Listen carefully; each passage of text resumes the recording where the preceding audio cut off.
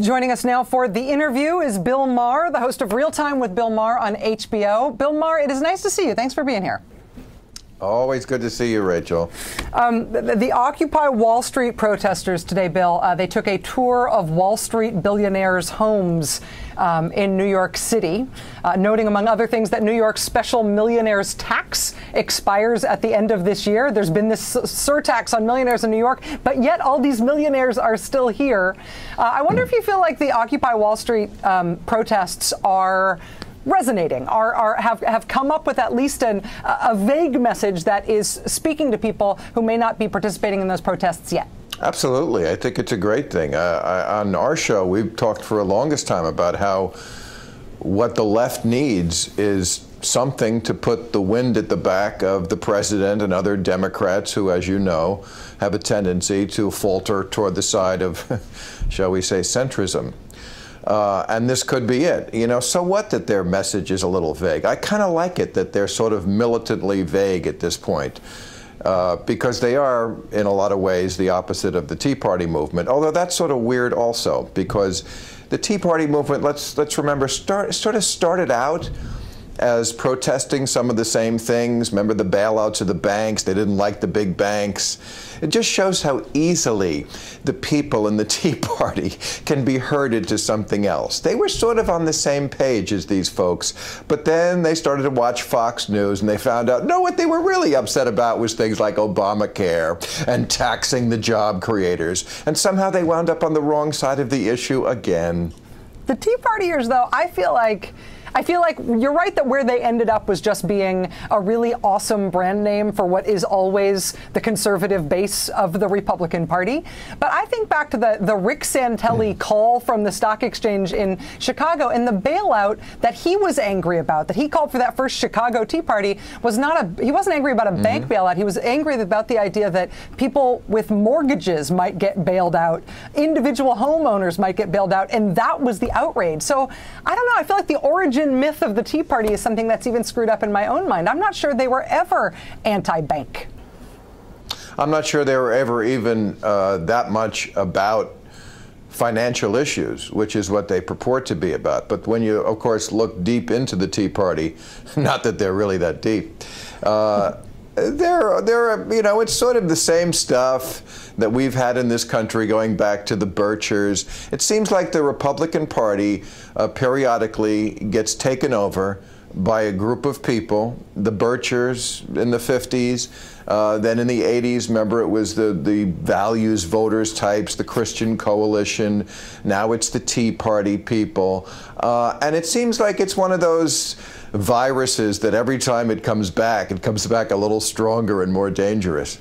And that seems what we have here. I mean, a lot of really what we find out about the Tea Party and their agenda, despite the fact that they're named after a gay sex act, is really social issues. You know, they're really mad at the same things that those pants-wetting nativists have always been worried about. I wonder, though, if you just think back on this year, even just the year in stupid punditry, and the amount of power that has been ascribed to the Tea Party movement. I mean, they're seen as essentially driving all Republican political decisions at this point. Is that in part because they were seen as being so because they were seen as being potentially violent, because they were seen as an unruly mob? I was thinking about that as we see Eric Cantor and these other Republican congressmen denouncing the Occupy Wall Street people as, you know, an angry mob and somehow dangerous to the country. I wonder if a sense of dangerousness is what gives them power. Well, yeah, I think so. I don't think anyone feels that we're in a country like so many in the world. Let's remember we are luckier than most, where violence really is going to rule the day and affect policy. But yeah, people can be intimidated by that kind of thing. I mean, this idea that they're marching now on millionaires' homes, I couldn't help but think of that scene in the Martin Scorsese movie Gangs of New York, where the riots break out in New York, and Martin Scorsese has that cameo where he plays the rich guy. You know, he's in his Fifth Avenue apartment and a brick comes through the window. Well, you know, if a brick came through Rupert Murdoch's window, yes, I have a feeling Fox News would be a lot more gentle on the Wall Street people.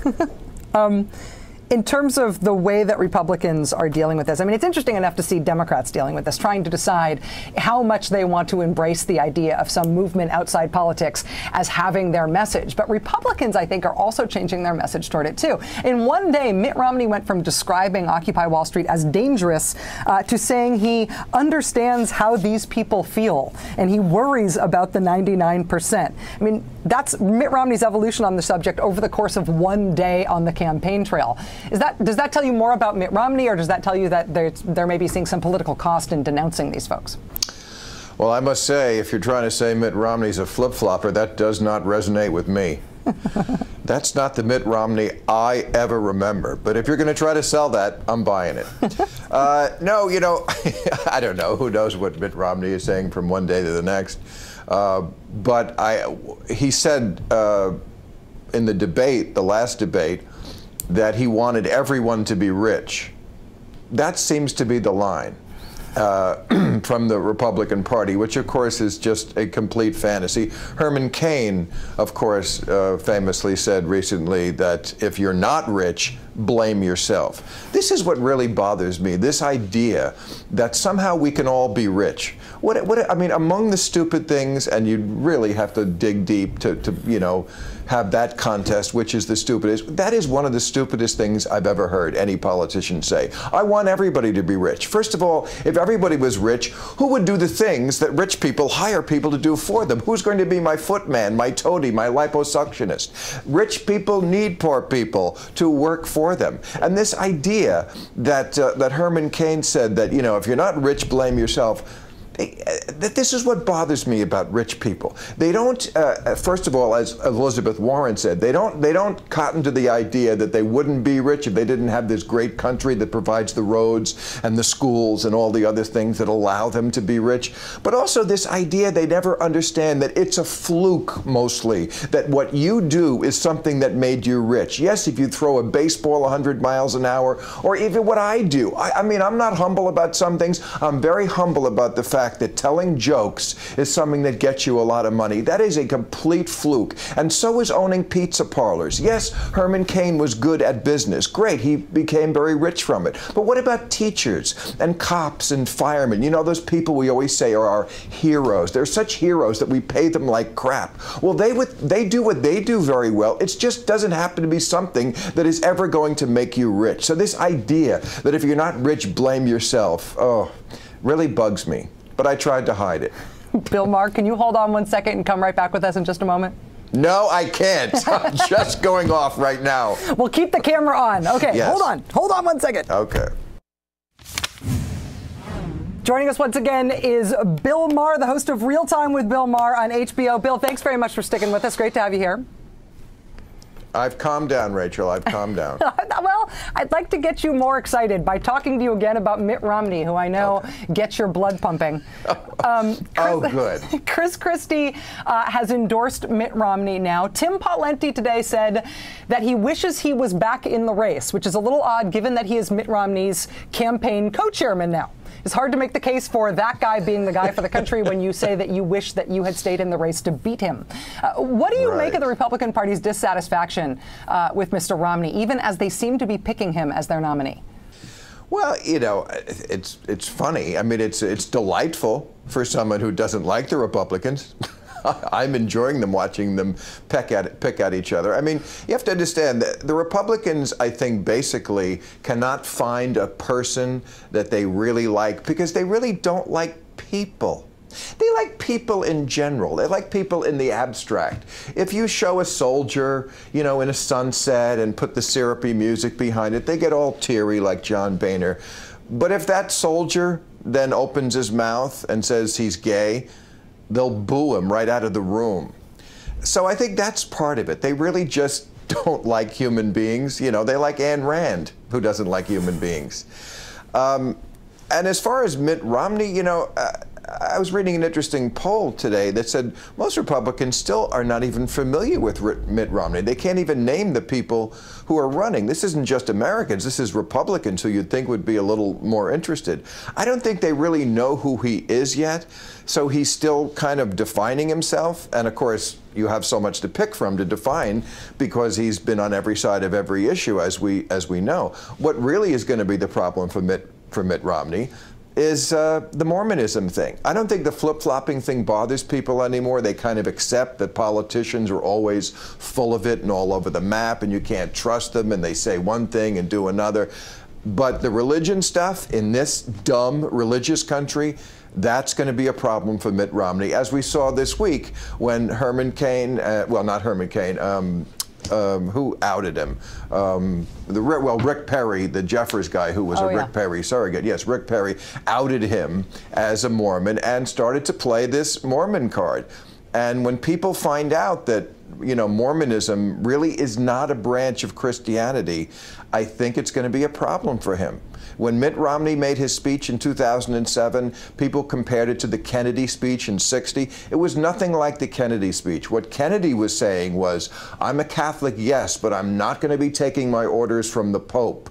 I separate church and state. That's not what Mitt Romney said. What Mitt Romney said was, look, yes, I'm a Mormon. That's different than a Christian. But what's important is that we all believe in nonsense. We could all rally around that. Do you think, though, that, I mean, Mitt Romney now has this choice of whether or not to redo that speech that he did before about his faith? Or should, I mean, he could also go sort of on the offensive against the people who are calling his religion a cult. I mean, it seems like he's counting on this creating some sympathy for him because his religion has now been attacked by his political rivals. If you were advising Mitt Romney and you wanted him to win the nomination, what would you tell him to say about this? I mean, he's sort of in a box, isn't he? Well, yeah, I mean, I would advise him to become a Protestant, and I'm sure he would have no problem doing that because he's Mitt Romney. He is the ultimate shapeshifter. If a poll came out tomorrow that said he could get elected easier if he was a black woman, he would have the sex change operation tomorrow, get a weave, and rename himself Letitia.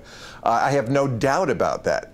But you know, he's not going to do that, of course. You know, he's going to downplay it as he did before. Kind of gloss over this idea that Mormonism is a completely different religion, as it is, from Christianity. He's going to try to sell this idea that we're all, you know what, this is just a different branch of Christianity. No, it's not. I was raised Catholic. I don't remember anything about magic underwear or baptizing dead people or getting your own planet to rule over when you die. Mormonism, I mean, look, all religion is nuts, but Mormonism just takes it to a different level. I mean, all religion is magic tricks. Mormonism is just a particularly cheap novelty store brand of magic trick. Please address your commentary, Rachel Maddow Show viewers, to Bill Maher, the host of HBO's Real Time with Bill Maher. Bill, can I ask you one last question about the Democratic side of things right now? Absolutely. All right. President Obama right now has this jobs program, right? He's got it's infrastructure investment, it's middle-class tax cuts, it's all these hiring incentives, and he's got Republicans 100% uniformly allied against him on this for all the obvious reasons. But he cannot get Democrats uniformly behind him on this. He cannot get unanimity from the senators in his own party that they should support his jobs plan. Is that just in the nature of Democrats at this point, or is there anything that they can do to sort of get in line on this? Well, that's a great question. I don't know if they can get them in line, but I would agree with you that that is one of the big problems in this country is we understand that the Republicans are mostly bad policymakers who are trying retreaded ideas that didn't work the first time. What's especially disappointing is that group of Democratic senators, you know, the Ben Nelsons, these same types, these centrist, corporatist Democrats who ally with them. You know, it's bad enough that you need 60 votes, which is kind of a quiet coup in our government, because really the Constitution says it should be 51 to get something done. When you add the fact that there's 53 Democratic senators, 40 of them are pretty good, but there's that 13 that call themselves centrist that really wind up with the Republicans, and then, of course, nothing is ever going to get done. And this is, again, to come back to what we started to talk about, why I think that Occupy Wall Street movement is so important. Because the left needs something to move them away from the center and toward the left. You know, we've tried conservatism in this country, we've tried centrism. We need something to make us try liberal policies. Bill Maher, the host of HBO's Real Time with Bill Maher.